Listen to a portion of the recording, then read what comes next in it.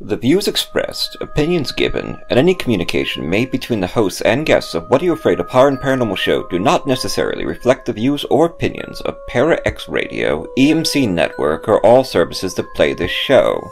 The hosts and services are not responsible for the actions of their guests, and the original rights of all intellectual property is retained by the creator, and all work is used with either permission or Creative Commons license.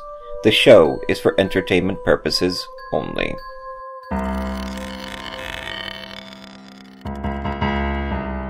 I'm horror author T. Fox Dunham.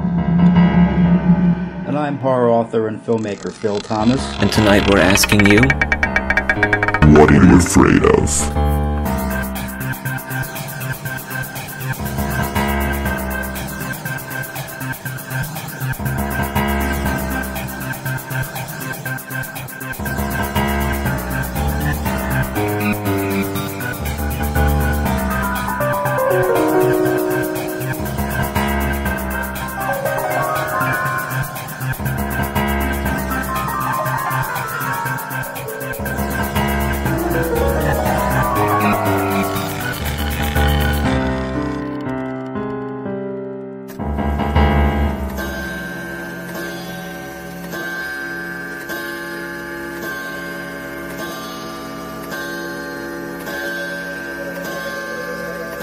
Philadelphia's horror home with hosts T. Fox Dunham and Phil Thomas. What Are You Afraid Of is back. Yes. What Are You Afraid of Horror and Paranormal Show? We're back. We're back. Episode 140, Greg Bear and Bear's Ghost, with the return of science fiction legend Greg Bear. Part 2 with this interview. We did part 1 on episode 139, and we didn't want to lose any of the content, so we broke it up into 2 parts. And you know what? You can listen to both parts individually, and it's still a great interview. Absolutely. How long did we record for that day? I think it was about 90 minutes. 90, at least an hour and a half. Yeah, 90 minutes. It was up there. And of course, when I edit the interviews, I cut out superfluous material or material the audience might not find interesting, or we're just kind of chatting with our guy, and we still got like 2 episodes out of that one. Just, it's a great interview with an iconic, legendary, one of the people that built modern science fiction. Yeah. Yeah, he's incredible. He really is. He's a legend. He is a legend.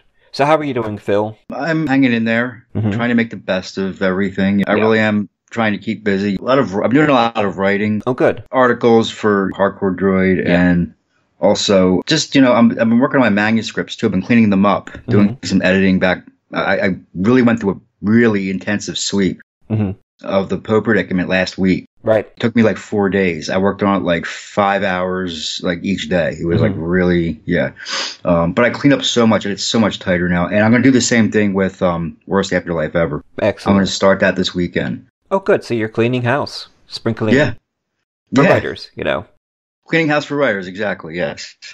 You got it. We're back with episode 140. Now, in this episode, we're going to be playing a ghost story that Rebecca Brown sent in years ago to the Fox True Ghost Story Project, which was sort of the precursor to What Are You Afraid of, when I was just doing blogs and having people send in their ghost stories. And I was always hoping we could do a podcast one day with it, and here we are. And then we're going to play part 2 of our interview with Greg Bear with an excerpt from his book, Lines of Darkness, which is read by our wonderful English folk singer, David Walton. Now, for the people on Para X Radio, we have to shorten these episodes a little bit, but we do an extended version, which you can find at our website at www.whatayouafraidofpodcast.com, or find it on Libsyn or one of the many podcast services out there.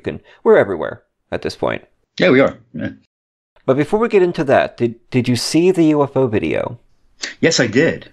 Yeah, that was pretty. I watched it a few times. I kept watching. I watched it for a good 3 minutes straight, and it loops. It keeps looping. Yeah. But yeah, it's I don't know what to make of that. I mean, the Pentagon released it as unclassified footage. It's unidentified aerial phenomenon. There are 3 videos that were taken. They've been circulating on YouTube for years, and finally they had to get out in front of it and release it, because there were a lot of rumors about it. Even Even our esteemed President Trump said, I just wonder if it's real because it's a hell of a video.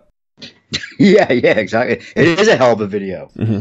It really is. I kept watching it, and it's like this little formation, and it's circling Like a fleet. and it's rotating. Yeah. Mm-hmm. Well, I mean, what do you think it is? I mean, it looks to me like something I've never seen before. I'm looking at it, and it does look like a fleet of ships, but it could also be meteors coming in, or a low orbit satellite, and sometimes they can refract against the gases in the upper atmosphere and create a spectral illusion, and you're seeing 3 or 4, and they look exactly the same, exactly in formation, and they move the same way because it's one object.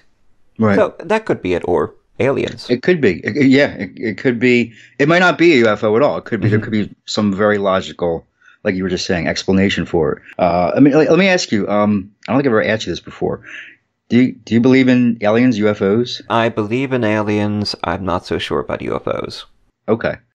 So you're not sure if they actually are here kind of monitoring us? Well, we're in a really distant corner of the universe. Like if the Milky Way galaxy was the United States of America, we're out in the Ozarks. We're out in we're out on one of we're out on one of the arms, and we're in the middle of nowhere.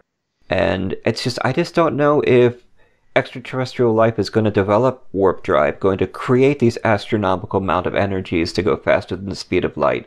And then, go visit your aunt and uncle who live in the middle of Montana.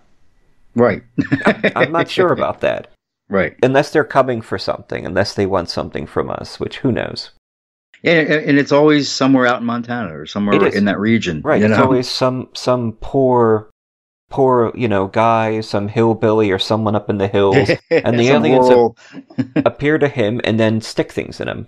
Right. Yeah. You never hear of this in New York City. No, of course not. I mean, they have their own freak show going on there, so they don't need aliens, but But this is What Are You Afraid of? Horror and Paranormal Show, episode 140. Greg Bear's back, of course, and Bear's Ghost. Now, we are going to pause to play Bear's Ghost, recorded by our beloved David Walton. And this is What Are You Afraid of? We're on Parix Radio Friday nights at 9 p.m. And check out our website at www.whatayouafraidofpodcast.com, where I'm going to put up a link to that video for our fans. But we'll be right back. What are you afraid of? Hi, I'm Tim Wagner, Bram Stoker award-winning author. Hashtag Grave Girls. This is Katrina Weidman of Destination America's Paranormal Lockdown. This is Jim Chambers. I'm the author of The Engines of Sacrifice. This is Jasper Barr, award-winning author of The Final Cut. And you're listening to What Are You Afraid of? What Are You Afraid of? To What Are You Afraid of? What are you afraid of? Love it. Fantoxic, please. Fantoxic. Bears, Ghosts. Submitted by Rebecca Brown of Cardiff, Wales, United Kingdom, and read by David Walton. When I first saw a ghost, I must have been about 7 or 8. He was a relatively short man dressed in dark green, who stood in the corner of the room and admired his own fingernails. There was nothing frightening about him, nothing intimidating. I liked his hat and told him as much. Mostly, he ignored me. That was the first time. It wasn't the last time I saw something, or even the last time I saw that man in particular. There were regular visitors and occasionals who made an appearance. Mostly, they ignored me. There was a man with a wood axe once who brought the blade down as if to cut me. I don't think he saw me, and I don't think he meant to hurt me. In his reality, there was wood. He cut it. It wasn't pleasant, though. There were a few unusuals, too. Things which didn't make sense. From time to time, I saw people who were almost definitely alive. Usually, A little bit of investigation found that they were sleeping at the time or otherwise unconscious. Maybe they wandered. Maybe they were thinking of me. I don't know. I still see things you might class as ghosts sometimes. Mostly, they still ignore me. When they don't, they're rarely threatening. I've encouraged some of them to make their way to wherever it is they're meant to be. But that isn't always appropriate. Some of them, I think, are just echoes. A fading trail. There's nothing left to go because they already went a long time ago.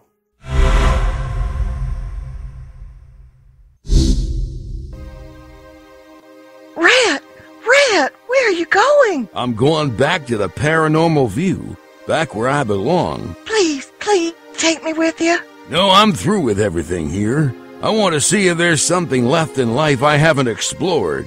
Do you know what I'm talking about? Oh, Rat, don't run to them. They talk about ghosts and hauntings, UFOs, and all kind of supernatural scary stuff. You'll never understand, will you, Scarlet? No! Well, that's your misfortune. Rat, if you go, where shall I go? What shall I do? Frankly, my dear...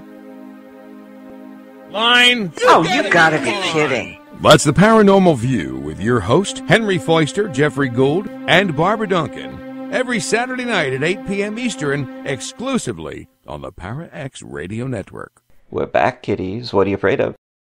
Guess what, Fox? What? We're back. Good God, man, we are back. So we are. So yesterday, we were doing laundry. We're getting it done. We do about 2 loads a week. We have a machine that a couple of the tenants use and a dryer in the basement of the main building. We go down. My wife's been doing laundry because I've been afraid to be contaminated by the virus, so I've been hiding out in my apartment. So she puts the laundry in. She takes it out of the washer. She puts it into the dryer. She puts a second load into the washer, starts it up, goes over to the dryer, and discovers that the corn slot has jammed. Oh, that's not good. No. And it will not release. Oh. So not only can we not use the dryer, but no one else can use it either. And there was nothing we could do. There's no staff here. Everyone's home. I don't know what they can do about maintenance. I'm sure maintenance is working on buildings. But so we had to bring back all the wet laundry, and we turned the office library into a pirate ship. Oh my goodness. We did. Oh my God. We had laundry everywhere. Sheets and shirts and jogging pants and... Oh, I hope this does not go on because we really need a dryer. That's awful. That is just awful. You know, you might have to get to the point where you have to string a clothesline across the whole entire room. We are thinking about it. Yes, exactly. But happy Beltane. Today is Beltane, one of the Celtic pagan fire festivals, important for witches, druids, and Celtic pagans, and Wiccans. Well, happy Beltane to you. And I believe, it's contested, but I believe today is the unofficial halfway to Halloween. Yes, there was a couple of days I've seen it advertised, but we're in that general halfway to Halloween zone. Yeah, because April 30th was yesterday, and there is no 31st, so today would be the 31st if there was one. Right. But that's kind of how I look at it, but, who knows, And for our audience, we are in the middle of the Corona first phase. I have this terrible feeling when people are listening to this show in the future, it's going to be the second or third phase. But that's very possible. This was the beginning, and we're still in lockdown, though PA Governor Wolf is starting to open up the parks and campsite and outdoor. And you want to know why? Why? It's to appease people. I think that's so. all it comes down. That's it. That's all it comes down to. Because people are getting anxious, and he's basically throwing them a bone. Yeah. Because guess what? People, I was out 4 or 5 days ago. Yeah. I went up to the distillery in Lansdale, and the park, the trails, people were walking all over the parks. They didn't need to be open. They were still walking around anyway. Right. And this is just to say, oh, they're open now. Okay, well, people weren't listening before anyway, so. Right. You know what I mean? And we're going to hopefully get to a park a little further out because I can't really be around people. But here's the thing. I've got all these people saying, should we drive to Lancaster? Should we go to the park? we want to drive out to the country. And it's like, well, yeah, you can, but remember, there are no bathrooms anywhere. Right. Nowhere. None of the parks are open. They don't open to Memorial Day anyway. But the local restaurants and Wawas and Sheetz and stuff, they're not letting people use their bathrooms. So if you come out here, you better bring a tin can. Wow. Or a plastic bottle with a cap. Plastic bottle, yeah. And this is something we got to deal with too.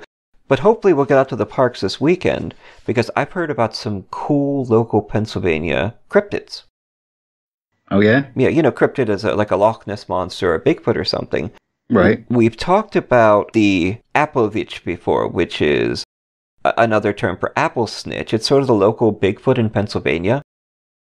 Okay. Except for it's only 4 feet tall. That's as tall as Bigfoot gets in Pennsylvania. A 4 foot tall Bigfoot. He's got really big feet, and he's like 3 inches tall. Wow. No, he's like 4 feet. And of course, we know that he hangs out in trees. He likes to steal apples. So he's a little person Bigfoot. Exactly, a little person Bigfoot of Pennsylvania. That's what we got. Chickies Rocks, he's out there. The Susquehannocks, a local Native American tribe, they've seen ape-like monsters, and they've depicted them on their war shields. And he's an apple snitch. He steals apples, he hangs out in a tree and eats them. Wow. Okay. Yeah. Interesting. Now, did you know that we have our own Loch Ness monster? No. Yeah, that is the actual way of saying it. By try that Loch Ness monster. Loch. Yeah, that's the CH. That's the guttural Cwnracan cool, which is Gaelic. It's Loch. But we have one in Huntington County, Pennsylvania. His name is Raystown Ray. I kid you not. Raystown Ray. This is real. Okay. There was no lake before. 1905, Army Corps of Engineers decides to build a dam, and they create a lake, a reservoir, 28 miles long. It's 200 feet deep. Sounds wonderful to fish in. And back in the 60s, residents start seeing their own Loch Ness monster. They started seeing this lizard with a giant head attached to a thick snake-like neck and a huge reptilian body. Okay. Yeah. And there are actually photographs of this thing that were taken up into the 1970s and 1980s, and they even nearly canceled the Raystown Ski Club water show one year because of this thing. Oh, jeez. Oh, my God. Now, what do you think? If you were out in a boat and you saw Ray come up and stick his head up, what would you do? I would stand there and keep watching to see what this thing was. Mm-hmm. That's what I would do. Okay. I would because you need to get a good look at it, because if you don't, when you tell people the story, they're going to ask you for details. And if you say, well, I don't know, I don't remember, then it doesn't sound credible.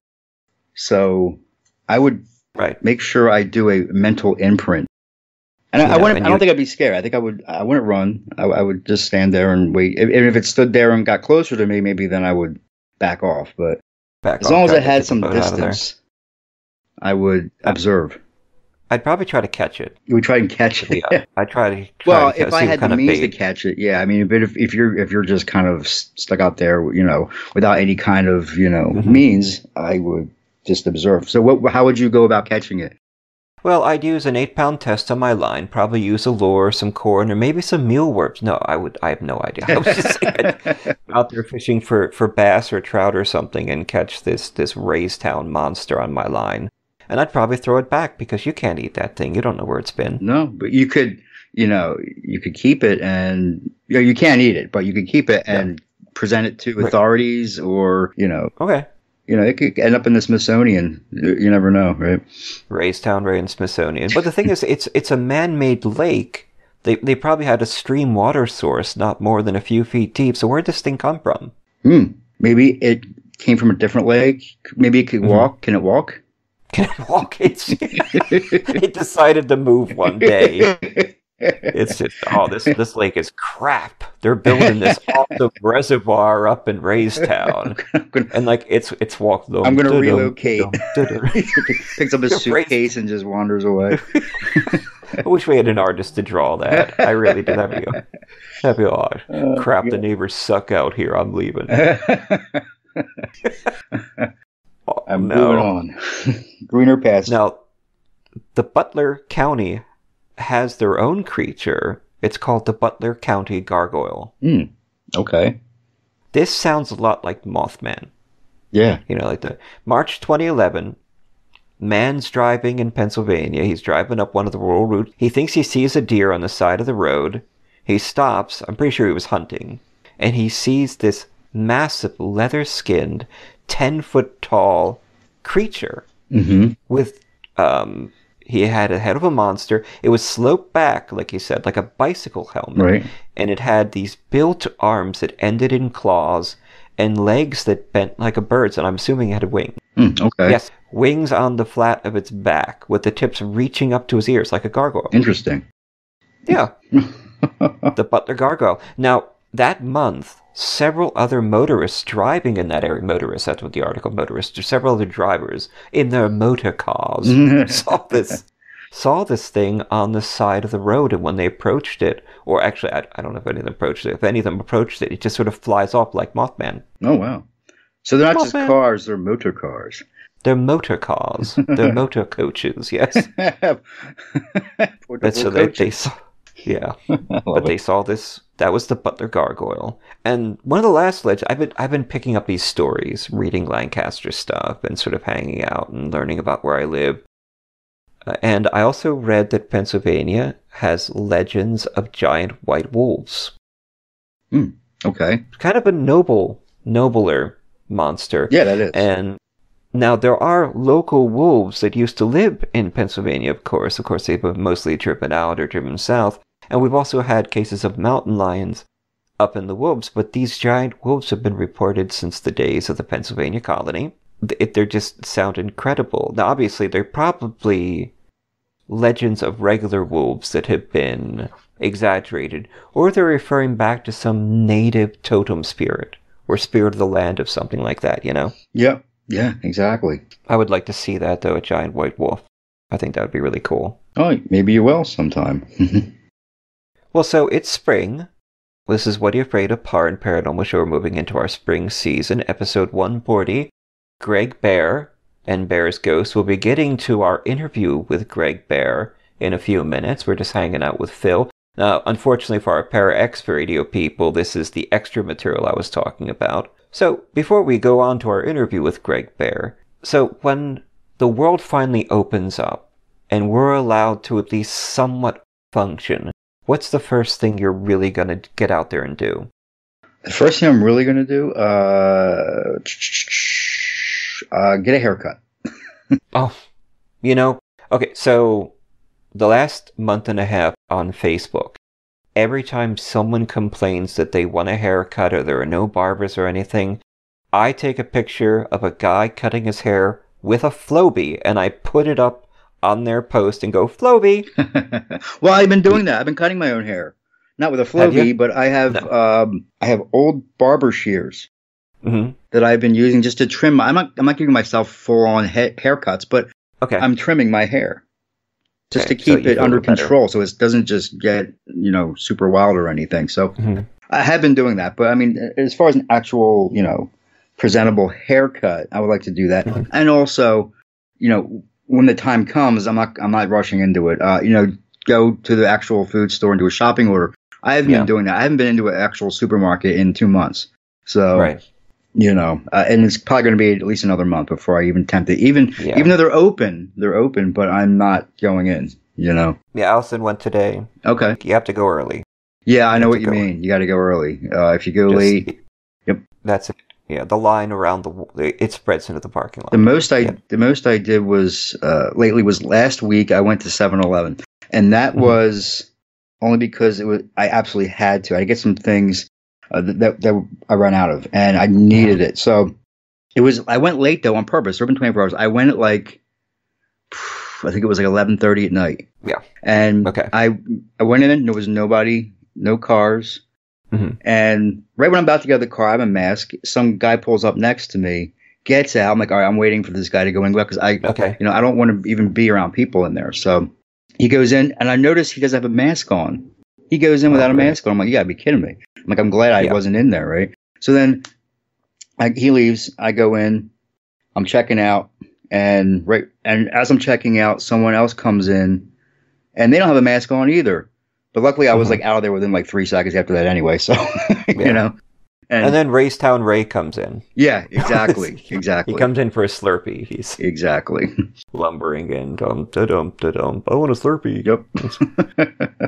Yeah, but I mean, I'm going to do a shopping order. I haven't gone to any kind of supermarket giant or Whole Foods or nothing like that. I mean, for any long periods of time with an actual cart and a full shopping order, have not done it. You know, I won't even want to touch the carts, you know. So what I did was, you know, I did a giant order, and I had to wait 2 weeks for it, but it was like almost $400. You select the time, you go and you pick it up. They put everything in your trunk. So that's kind of what I've been doing to just stay afloat. You know, I'm going to the shore. Oh, well, yeah. You can do that now, though. That's what yeah. Well, there's nothing open. Right. I mean, even the beaches are closed, and hopefully they'll open soon. And they're trying to figure out ways to open the restaurants and the stores and sort of do it outside. It's not going to happen. No. I mean, there's no way. They're not enforcing social distancing. As soon as the beach is open, that's it. No one's going to follow these rules. They're not doing it now. But as soon as Allison and I see the all clear, at least the semi-clear, take precautions, I think we're going to hop in the car and go right to the beach. We're not stopping. There you go. That's it. And hopefully I'll get to fish this weekend. Oh, before we jump over to our interview with Greg Bear, I have some good news. What's that? The BookBub feature for Mercy, which is actually quite hard to get from what I've been learning, did a tremendous amount of good for the book. Really? And my royalties from Bloodbound Books have shot up. Wonderful. Yeah, and you can see, I mean, that's really the biggest test. It's not just the reviews, it's the money you're making every month. And when you see those numbers going up, that's when you know a book is successful. That's wonderful. Congratulations. I'm happy for you. Thank you. Yeah, it's been a fight, and it's been a fight to get my name out there and build promotion, and sometimes you catch a break. Yeah. There are links at the website where you can find Mercy at www.whatayouafraidofpodcast.com, where you're going to find all 140 of our episodes, our archive of ghost stories with narrated components, which I'm constantly updating, plus interviews and a lot of other cool features over at www.whatayouafraidofpodcast.com. Of course, find us on Friday nights at 9 p.m. on Para X Radio Eastern Time, and we've just got some really cool stuff coming up, like a Jack the Ripper episode. We talked to Paul and Tina. That was when Paul Dixon, paranormal investigator and the psychic detective. We've got some cool authors coming up, some paranormal stuff coming up, and some surprise guests that are going to be quite exciting. Yeah. It's I'm looking forward to all that. Yeah, I've got some developments on that. Yeah. I don't want to say anything now. I'd never like to announce it until we actually get it recorded. Right. Because we've had some people flake out on us. Sometimes, don't count your chickens before they're Don't count hatched. your Raystown Ray before he finds his lake. Yeah. Well, we'll be right back on What Are You Afraid of Horror and Paranormal Show with our part 2 of the interview with science fiction legend Greg Bear. We talk about artificial intelligence, writing, his brushes with death, and he gives some great advice to new authors out there. So, we'll be right back. This is T Fox. And this is Phil.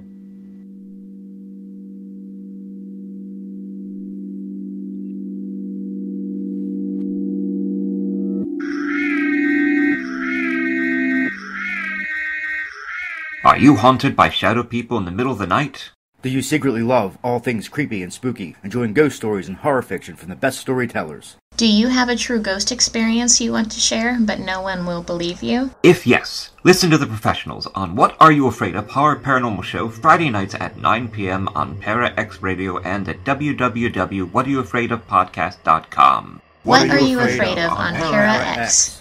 Our creepy and demented hosts are on call to provide you with all your spooky needs with true ghost stories, interviews, indie music, and new horror fiction.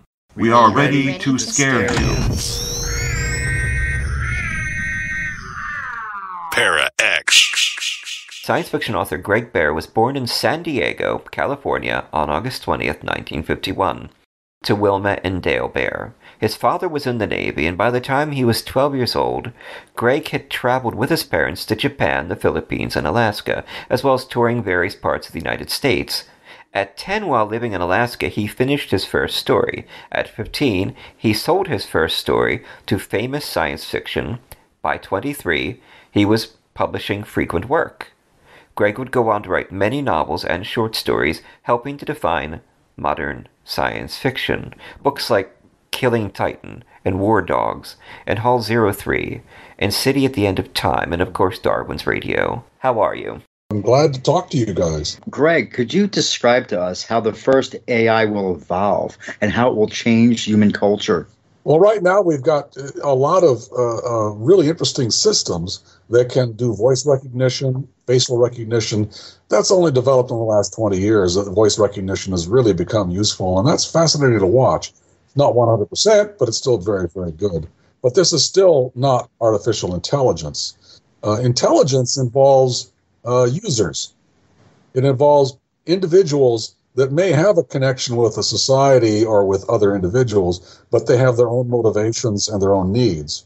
And what we have right now are all machines. They're basically tools. We have yet to build an artificial user. That's going to be interesting. When you do that, then I'll start being frightened. But right now, these are all interesting and complicated and very, very interesting, applications for tools. Yeah. Yeah, I mean, it's like you said, when the machines rise up, when the machines rise up, then we'll be scared.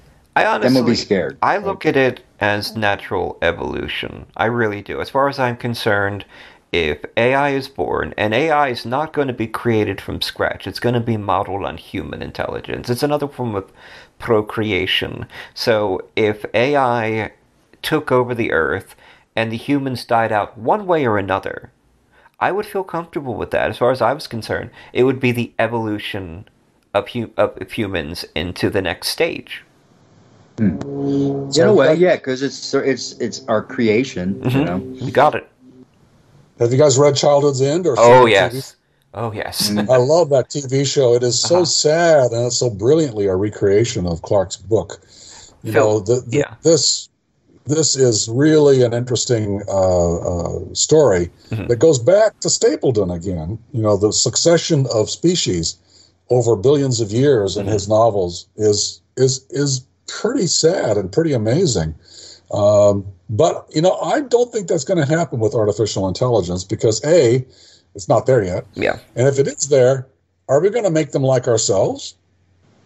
That's a pretty key question. A lot of people involved in artificial intelligence design don't think that's strictly necessary. We do have the need to procreate, though. We do have the need to create legacy. So it's possible just out of almost human vanity or the human need to continue procreating, especially as we recognize so many extinction-level events could be right around the door, and researching our own history.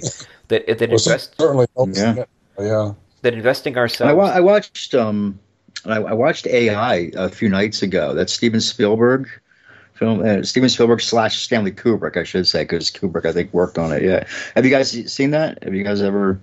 I think it's a brilliant film, and again, it follows along, kind of like with Childhood's End, follows along with the basic notion of Stapleton and Clark, but also Kubrick, that we are not made to create artificial intelligence because we don't know how to take care of them. Oh, that's a good one.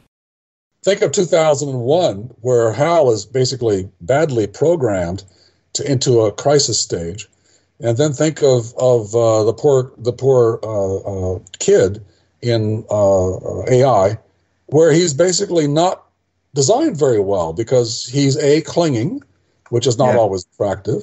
He cannot grow or evolve into another creature. He's just a doll with emotions. And that, of course, follows along with the oldest idea in science fiction, which was Frankenstein's monster was basically badly raised. Had a terrible father who didn't know how to take care of him. And you take that down to Hal, to AI, and it's a standard theme in science fiction. If you're going to build AIs, you have to be wise to make it right. Absolutely. What was the original short story called? Summer Fun or Fun Toys Last All Summer Long, that AI was based on. Super Toys Last All Summer Long, yeah.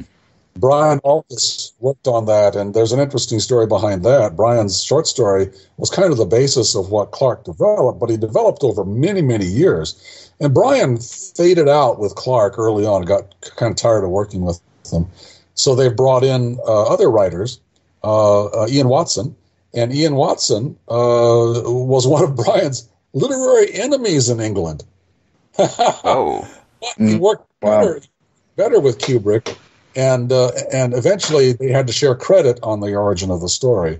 So that was an interesting folding together of two writers of great interest. And I like both Brian and Ian, and I think that was an interesting moment in literary history. It was Kubrick, it was Spielberg, but what happened was they got together, and Kubrick was trying to do AI, Spielberg was trying to do Eyes Wide Shut, and they just didn't have the setup for it, so they decided to switch.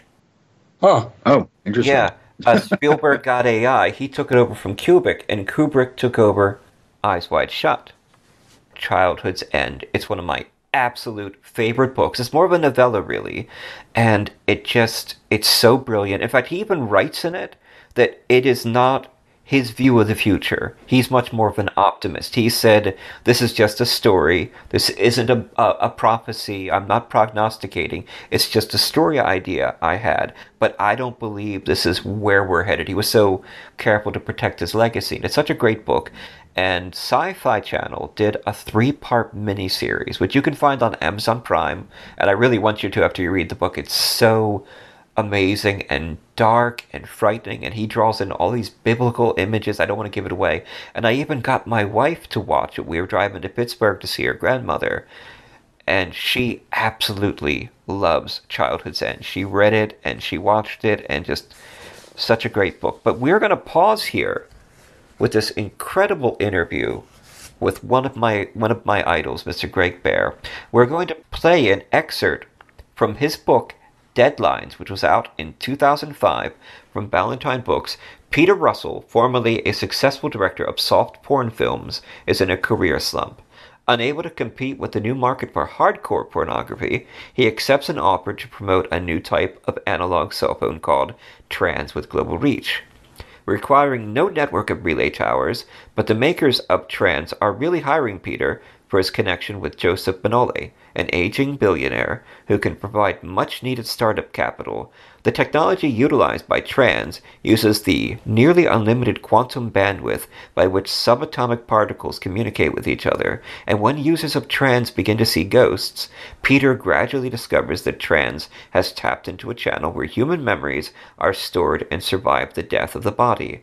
Unfortunately, Trans has made a noise and awakened nameless things much older than human beings who feed on souls and memories. Our wonderful David Walton is reading this excerpt, and he's so thrilled that we have you on the show, Mr. Bear, our wonderful David Walton in Plymouth.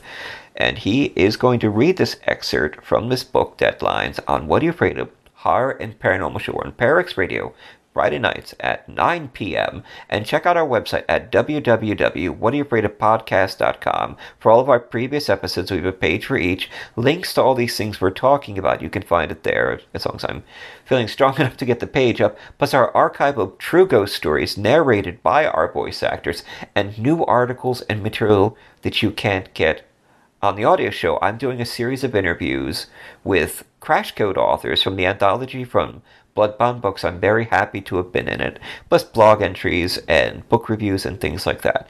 This is David Walton reading from Deadlines, and we'll be back on What Are You Afraid Of?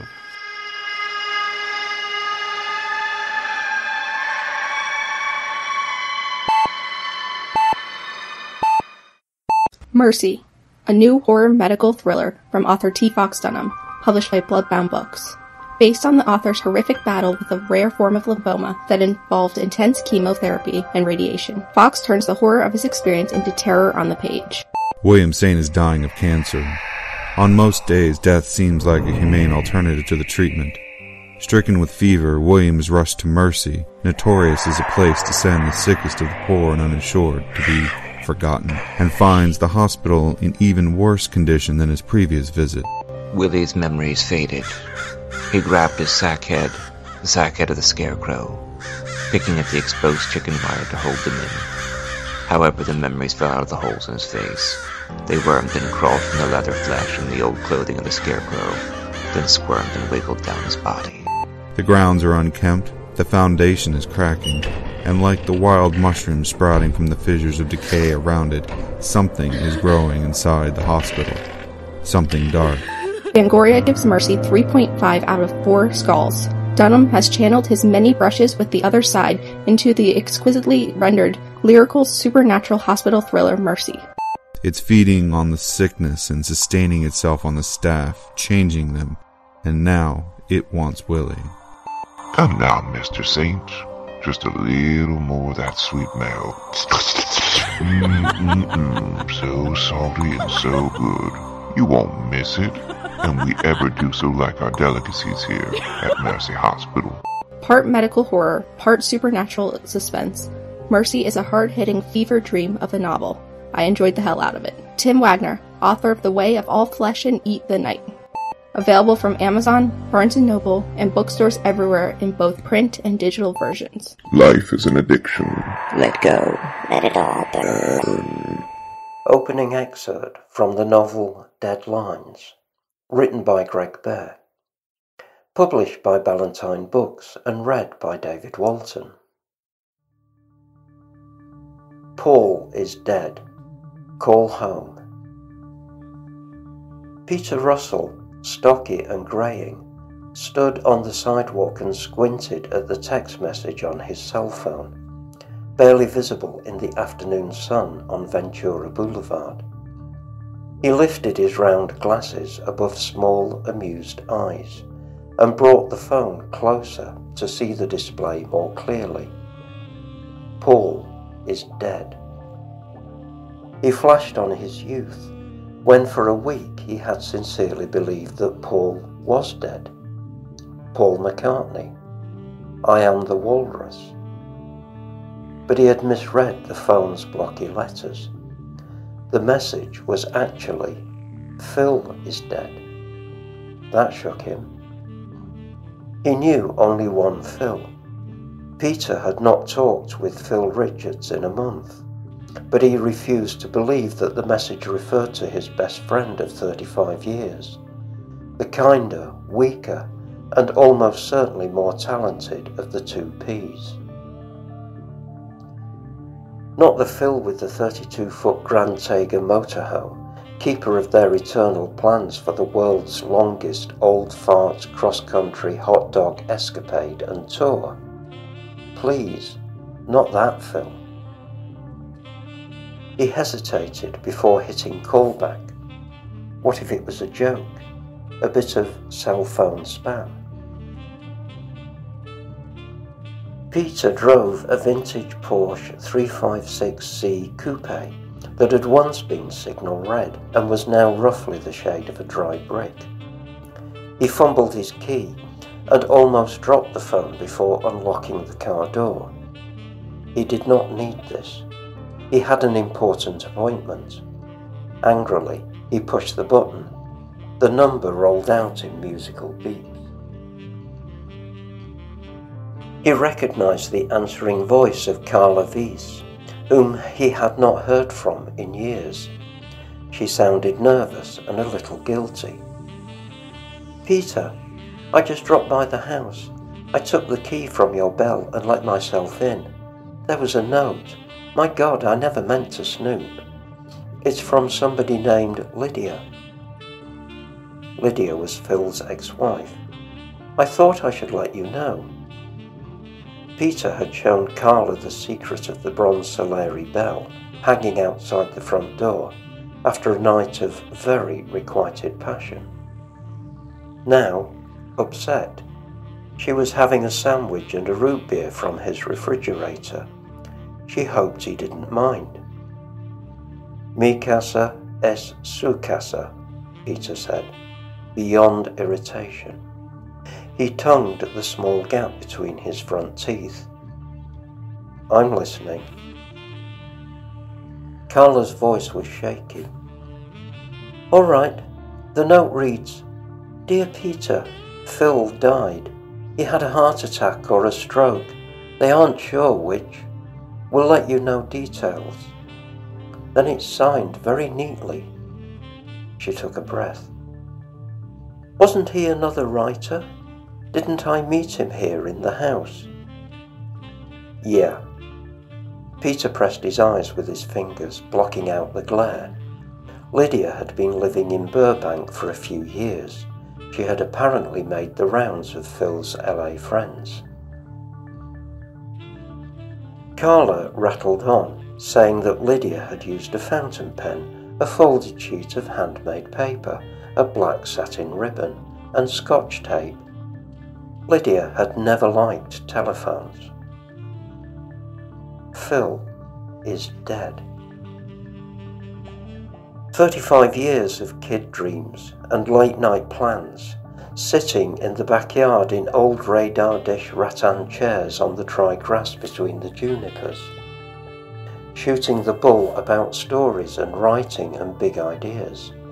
Phil hanging out on movie sets and model shoots, not so selfless, but also helping Peter carry his bulky and unsold wire sculptures to the dump in the back of the old Ford pickup they had often swapped.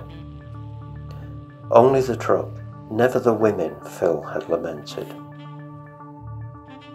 Slight, wiry Phil, with the short, mousy hair, who smiled so sweetly every time he saw a naked lady, who longed for the female sex with such clumsy devotion.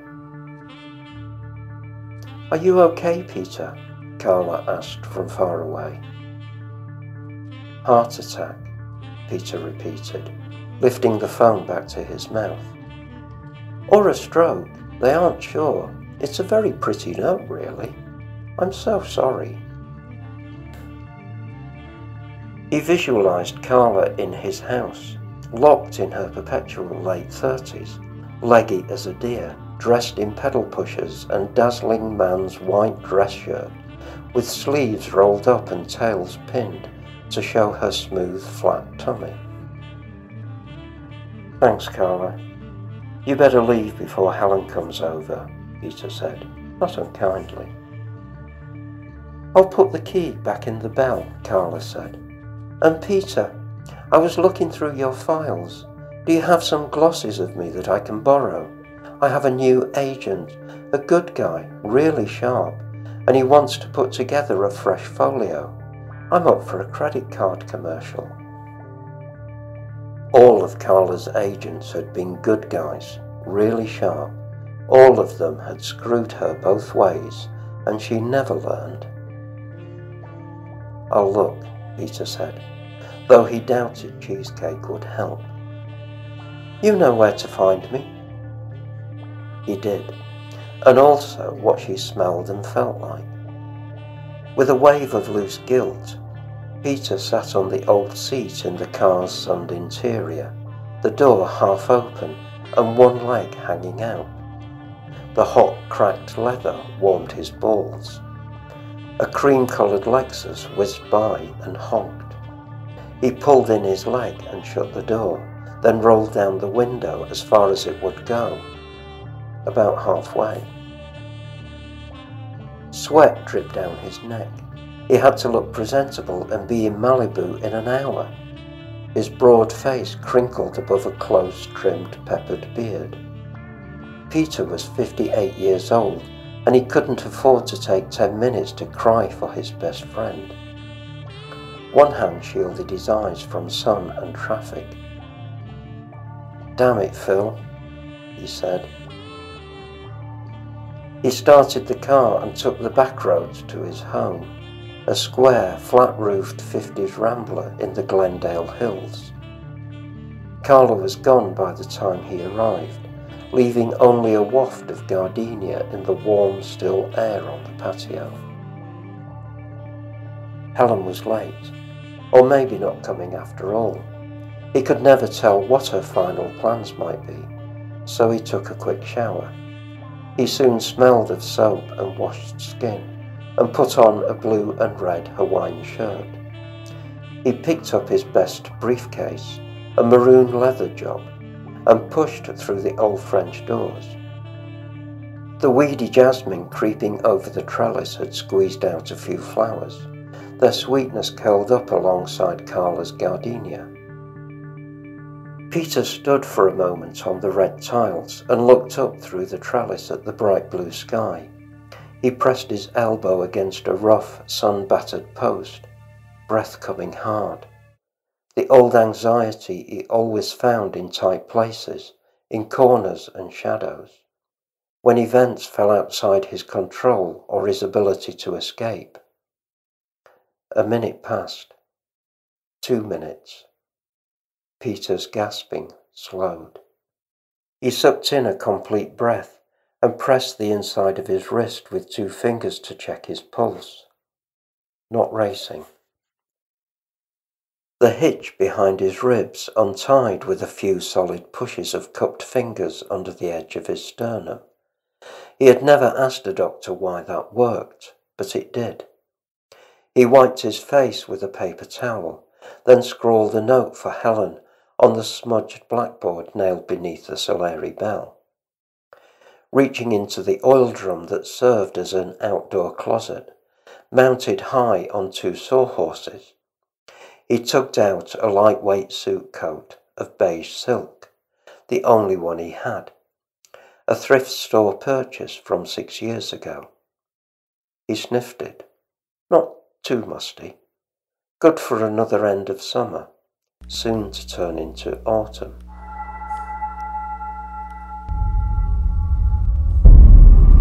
Demons, vampires, werewolves, skinwalkers, all of this and more, Sunday nights at midnight on the Staring Into the Abyss radio show. Come, get lost with us.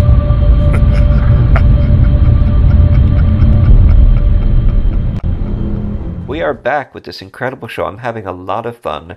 And, I mean, we have a terrible virus happening outside. A lot of people really can't predict what's going to happen. We have so many doctors who have Facebook medical degrees predicting based on their own needs and their own interpretations. And really, we're just sort of hunkered down inside reading our books, working on our stories, waiting and watching the human race change. But we are back on What Are You Afraid of? Horror and Paranormal. Are you having a fun show, Phil? Oh, absolutely. This is great. I'm having a blast. Talking about my absolute favorite, Darwin's Radio. So, Darwin's Radio, let me tell you a little bit about it, Phil. It's about a virus, and this is what made me think of this. I thought, God, we were under an epidemic. Wouldn't it be great to get Greg Bear on the show? So, Darwin's Radio is about a retrovirus, and he taught me the concept of the retrovirus. It's a virus, and he'll probably correct me on something, I'm sure. It's a virus that, when it enters your system, it actually rewrites your DNA a little bit, and then takes from your DNA, adds to itself, moves along to the next host, and does the same DNA exchange. And what you have is this potential to start rewriting animals, the species. And in his book, they accelerate. And what looks like a terrible disease may actually be the creation of the next evolution of humankind. And that was Darwin's Radio. And of course, people are frightened of it, and they're trying to stop it. Because they're threatened by it. Yeah. So, Mr. Bear, I just loved your book. It's absolutely one of my favorite of all time, that one and its follow-up. And I always recommend it to people. So, where did the idea for Darwin's Radio come from? And how did you develop that into a full novel? Well, back in the 1980s, I was thinking, what do viruses do for us while they're causing disease? They can't just be causing disease. It's rare that you have a partnership in biology that doesn't go both ways, for some instances at least. And so I was thinking about, how can you create an artificial cell that is itself intelligent? And that led me to write Blood Music as a short story and then later as a novel. And so I did a lot of biological research. But in the early 90s, I realized, I'm not sure I quite believe the standard theory of evolution, as being totally random. I think there's something else going on here. So I had to figure out what that was. And I said, okay, how do individuals communicate with each other? Well, the way that bacteria communicate with each other is they have plasmids and phages. And phages are viruses that affect only bacteria. So these phages will carry genes from one bacterial organism to another. And sometimes they carry toxic genes, and so they can convert different viruses and so on into nasty viruses like cholera and so on. Bacteria can become Vibrio cholera by the addition of a couple of toxic genes carried by phages. So where is the equivalent for humanity? What are the genes that carry these things for humanity? And as I was doing this, I was, I might have to invent this. And then the more research I did to realize I don't need to invent this. They already exist. There's a lot of endogenous retroviruses, which we call human endogenous retroviruses, that have been in the genome for millions and millions of years and express. Interestingly, they generally express only in pregnant women, and their major role is to help suppress the immune system so the fetus is not affected by the mother's immune system.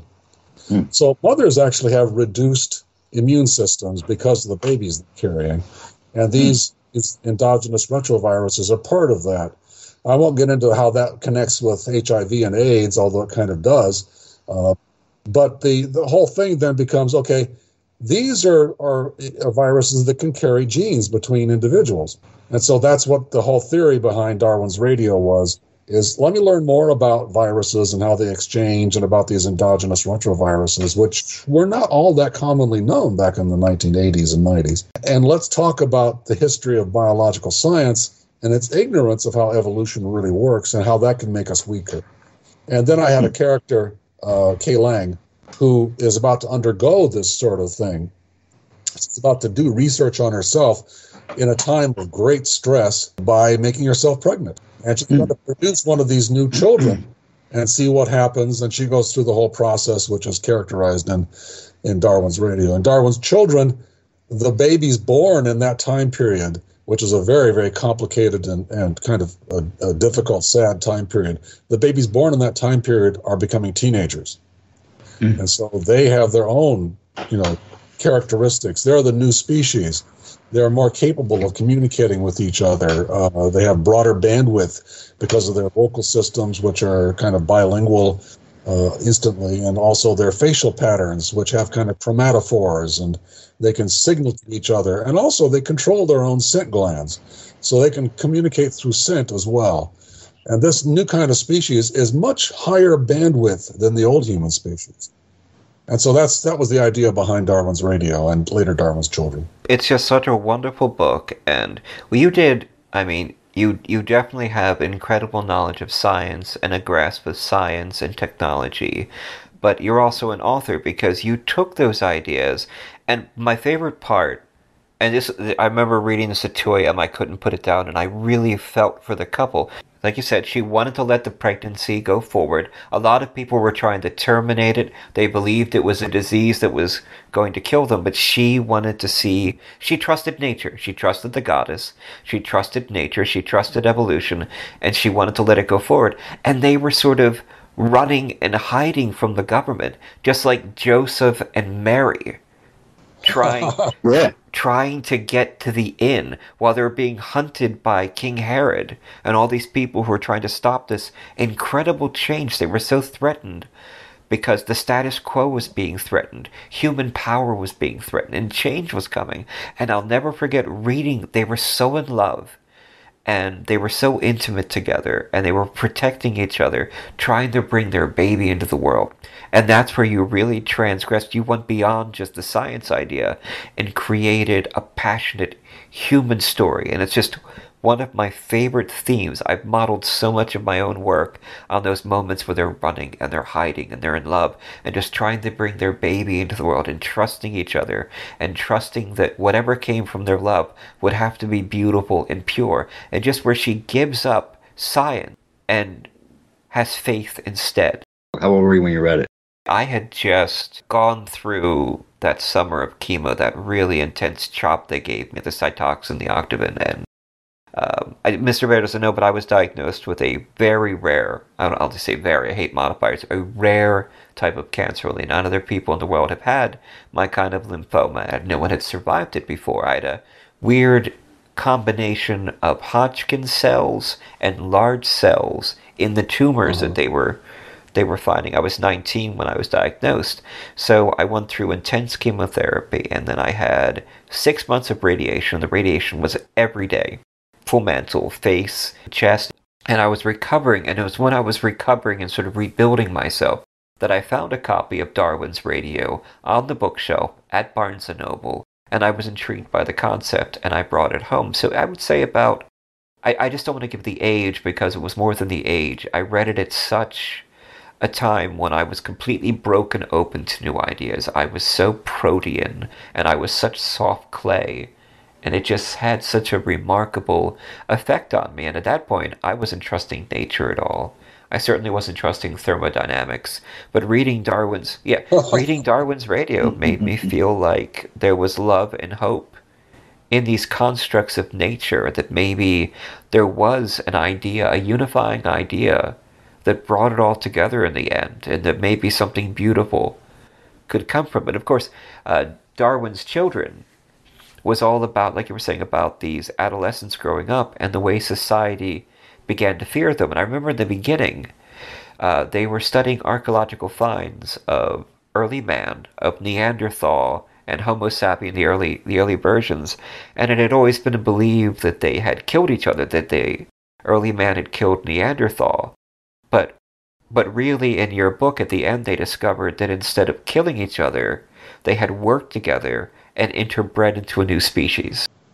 Which we're finding more and more now. Fortunately, I got some of that right. I had to play a little bit with this notion that the kids would be having to adapt to the new faces with their parents, and the parents would. But the whole point was that I never did believe that Neanderthals and others were primitive or preceded us and just died off. That we replaced them. That never seemed quite likely to me. And now we're finding so many genetic analyses that show that all of these prior species contributed to us that I think I didn't get it completely right, but in the sense, it's emotionally correct that all of these early species are carried in our genomes, and I really love that. But certainly what you went through is so extraordinary, and in a sense, I'm fortunate I never had to go through that. But in 2014, I died. Basically, I had a thing I'd never heard of before called an aortic dissection. Which is very hard to find. And suddenly one day I started having a chest pain, and I said, this isn't a heart attack. So I called up the emergency room, and they sent out a thing, and they hauled me into the hospital, and then they hauled me to another hospital. And there I was given a procedure I never knew about, despite all the research I'd done, which was they replaced my aorta and my valve and saved me. I woke up the next morning instead of dying. And that was pretty extraordinary. But what you've been through is a lot harder because it's more extended and kind of more suspenseful. So I got to give kudos to you for all that you've survived. This is nothing compared to, what I've been through is nothing compared to what you're going through and have been through. I hear that, and I always say I don't like to compare. Everyone's pain is their own. Everyone's suffering is their own, the extent of that.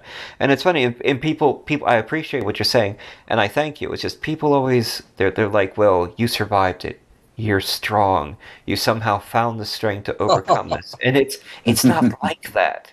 It's not that you're finding the strength to overcome that I suddenly, grew into this lion and attacked the cancer, even though there were a lot of mental exercises that you did that, where you summoned your totem animal, and you can probably guess what my totem animal is.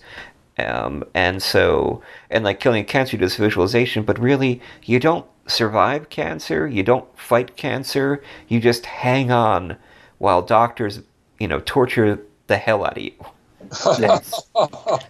Yeah. Just survive, right?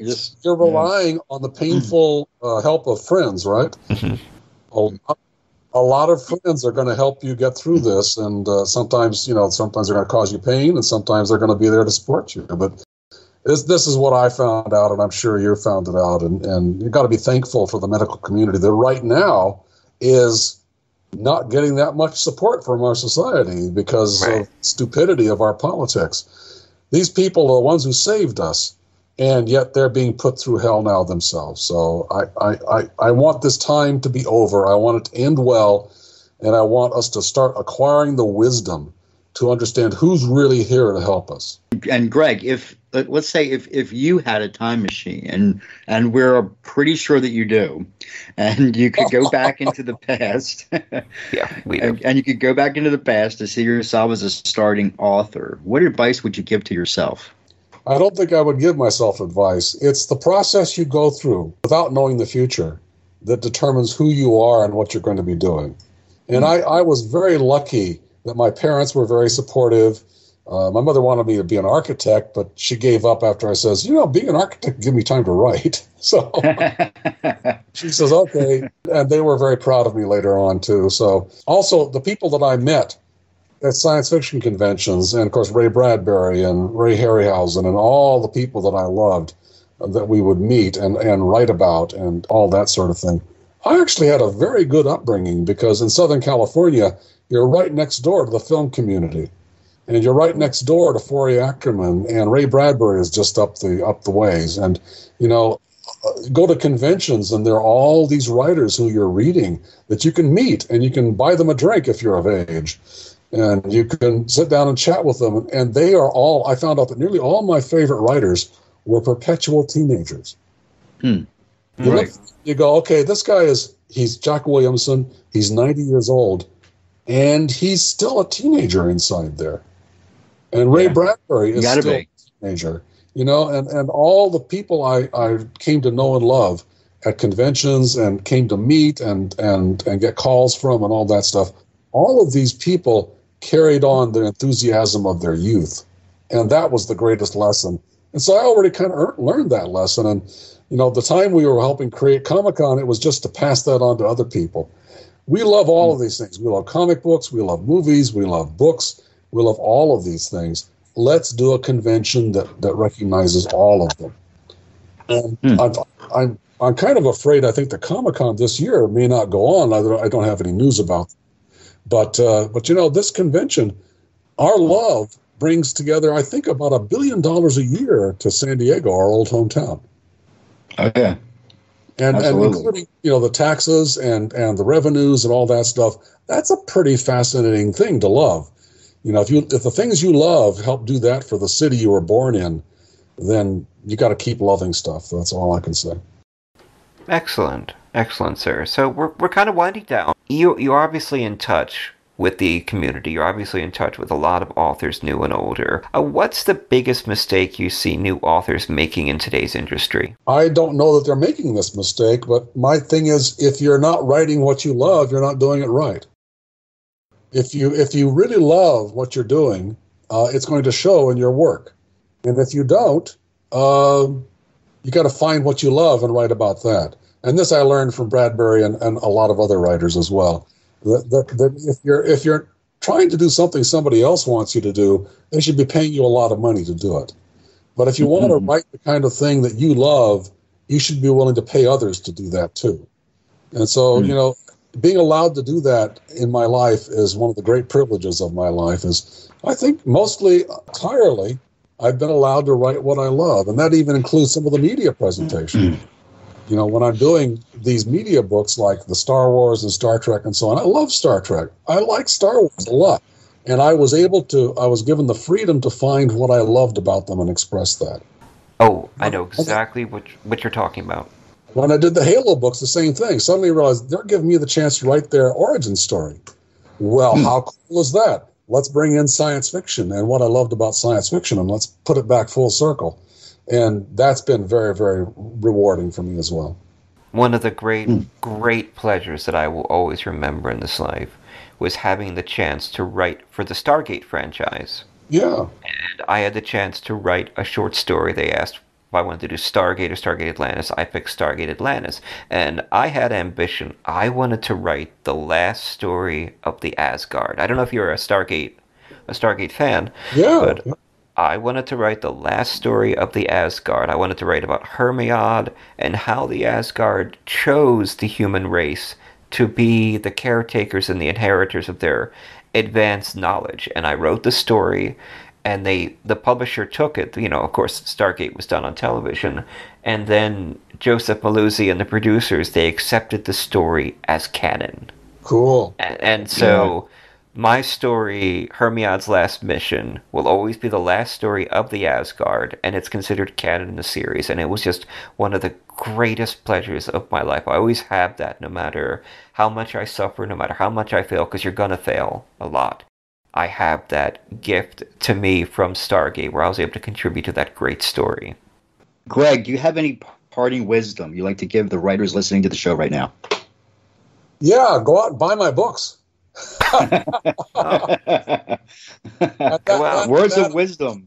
Words of wisdom. Authors I knew as well. You know, I've got a fantasy novel coming out in February of next year called The Unfinished Land, and I've only written a few fantasies, but boy, sometimes I concentrate what I really love into fantasies, and I think this one is going to be pretty special. It's set around the time of the Spanish Armada, and it involves the origins of mythology and history and everything else all rolled up into one. And it was great fun to write it, and I think it's going to be quite special. That's one of my great loves, is historic fiction. I'm working on a Civil War short story set at the burning of Richmond, but it's not the Confederates who burn their own city. It's a dragon that they've raised. But I'm locked in the story because there's so much historical detail. You know, I love the work, and to really write good historical fiction, fantasy, science fiction, whatever, you have to love it. You have to be a student of it for years and years. You can't just decide to write a story in World War II, go out and get 6 books, and then you can write it. You have to build an erudition. But I'm just trying to get this story going because I love this stuff, but I'm just locking myself down in too much detail. However, I think if I go and get that bottle of Stoll and Wolf whiskey, the rye whiskey, that my wife has sent me a picture of the empty glass. You know what Robert E. Lee said about whiskey? What's that? I can't drink it. It tastes too damn good.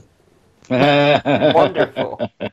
That's incredible. I love that. Greg, it's been one of the great thrills of doing this show. Well, you know, one thing we haven't covered is my ghost stories. So my friends and I spent a night at the haunted hotel room at the Hotel Del Coronado in San Diego, which was the inspiration for, I think, was it Bid Time Return? And, okay. So, you know, we didn't see any ghosts there, though, but I'll tell you about the times I did see ghosts. We can also have Greg back. I'll spoil my scientific cred forever if we do that, so maybe I should.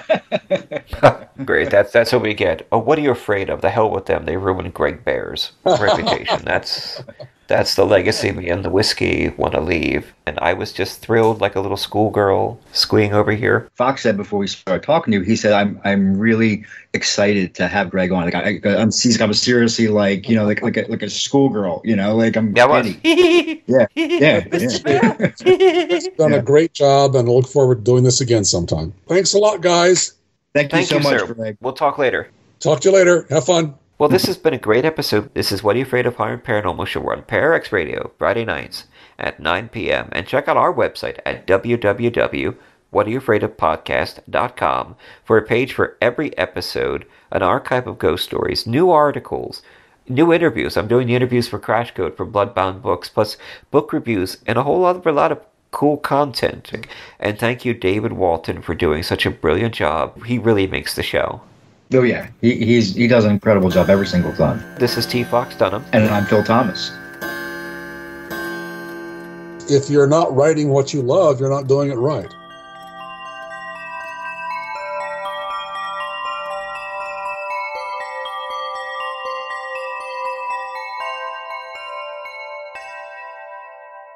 T. Fox Dunham lives in Philadelphia with his wife, Allison. He's a lymphoma survivor, cancer patient, modern bard and historian. His first book, The Street Martyr, was published by Gutter Books. A television series based on the book is being produced by Throughline Films. Destroying the Tangible Illusion of Reality or Searching for Andy Kaufman, a book about what it's like to be dying of cancer, was released from Perpetual Motion Machine Publishing, and Fox has a story in the Stargate anthology Points of Origin from MGM and Fandemonium Books. Fox is an active member of the Horror Writers Association, and he's had published hundreds of short stories and articles. His motto is Wrecking Civilization, one story at a time. Find out more information at www.tfoxdunham.com. Phil Thomas is an author and screenwriter from the suburbs of Philadelphia.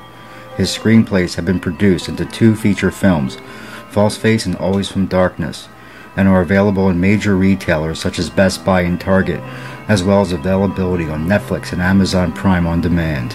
His screenplay, 3 Tunnels, was a semi-finalist at the LA Screenplay Competition.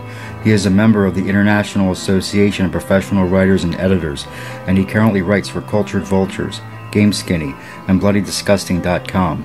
He formerly held the position of Senior Marketing Manager at Eternal Press, and was a journalist for Patch, where he wrote a daily tech column covering the latest electronics and gadgets. He lives in the suburbs of Philadelphia, and is currently working on his second novel, Worst Afterlife Ever. The views expressed and the opinions given by the individual host and their guests do not necessarily reflect those of Para X, its affiliates, or its sponsors.